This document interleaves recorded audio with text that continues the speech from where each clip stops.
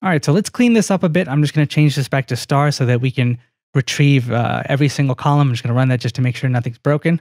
And so till now, we've been retrieving every single entry in the table. And that's because we've provided no filter criteria, no filter conditions. So let's figure out how we can filter the specific rows that we want based off a certain criteria. So let's say I want to match all entries that have a specific ID of something, right? And we know there's only going to be one entry that has a specific ID because the ID field is a primary key. So we know that two different items can't have the same exact ID. But you'll see one of the more common tasks when it comes to working with databases is retrieving a row based off of a specific ID. So, a lot of times our backend will be like, hey, I want you to retrieve the product with an ID of 10. So how do we do that?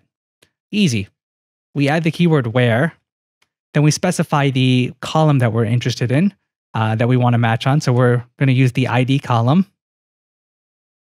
And then we say ID equals, and then we pass in the value. It really is that simple. So if I want the ID of, and so if I want to get the product with an ID of 10, I just pass in 10. And remember to make sure you have the semicolon at the end, hit run. And look at that. We've now got our product that has the ID of 10. And then keep in mind, just like we did before, we can filter down based off of just the fields we want. So if we want just the ID and the name, we can do that. And it should work just fine. We'll change this back and run that. And so we got that.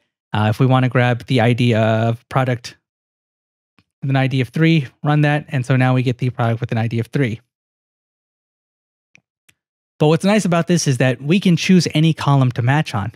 So let's say that I first dump everything so I can just see what I've got.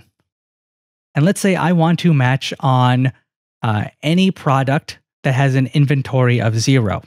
So that's basically saying like, which products do we not have inventory of so that maybe we can place an order? Well, we can just say where. And once again, I'm capitalizing the SQL keywords. And I can say where inventory equals 0. And so now we've got a list of products where we need to place an order. It really is as simple as that. Now, working with numbers, you just place the number. So any column that uses integers or floats or anything like that, you could just say equals that. However, if you want to match based off of name, the name column, it's going to be a little bit different because the name column uses, varying characters or text or, what would be a string in Python.